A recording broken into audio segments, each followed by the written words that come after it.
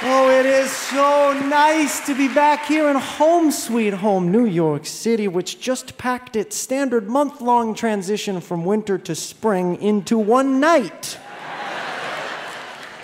Thursday night, to be precise. Highs in the low 40s for weeks and weeks and weeks. Then wham! Friday morning got me like...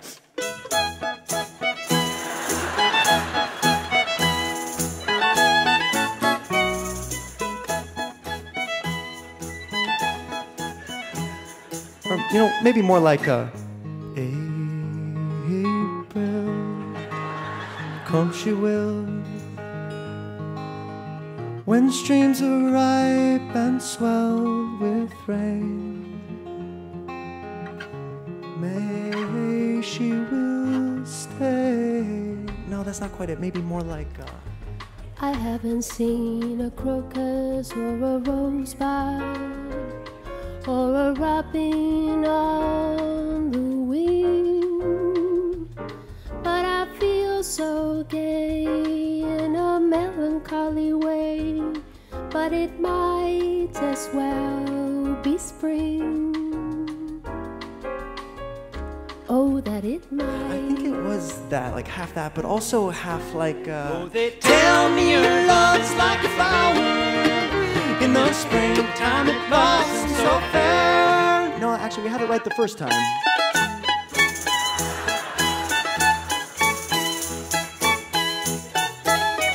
Is there a better place in the whole world than New York City in the spring?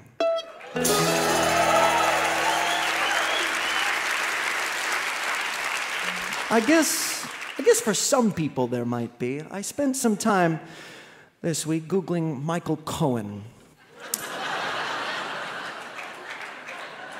It was some of the most exciting Googling I've done in a while.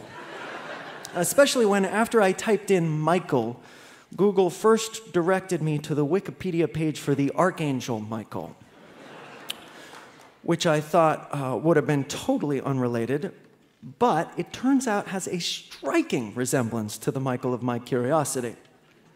Just like Mr. Cohen, the Archangel Michael was a guardian angel, a protector angel.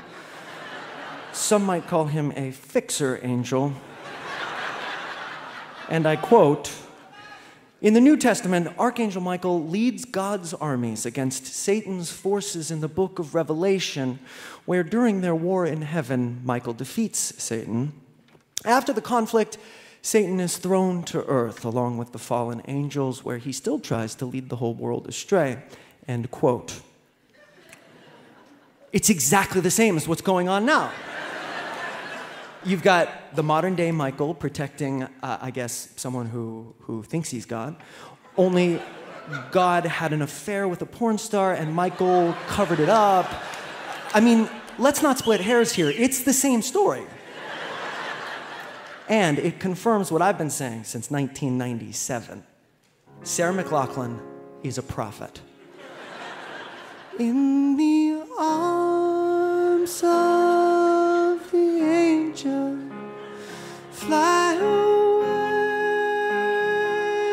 from here, from this dark, cold hotel room, and the endlessness that you feel. You are pulled from the wreckage of your silent reverie. You're in the arms of the angel. May you find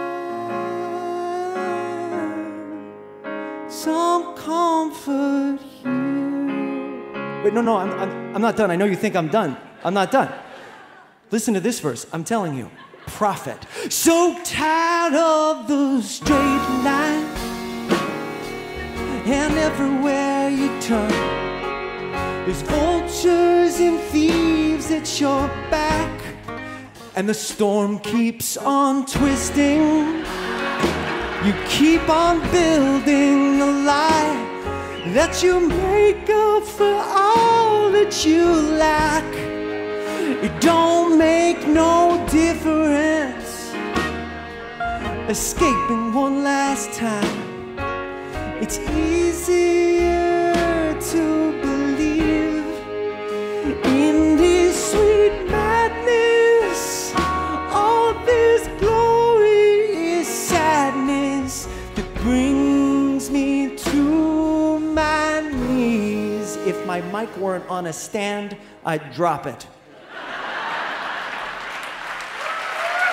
Sarah McLachlan. She foresaw it all.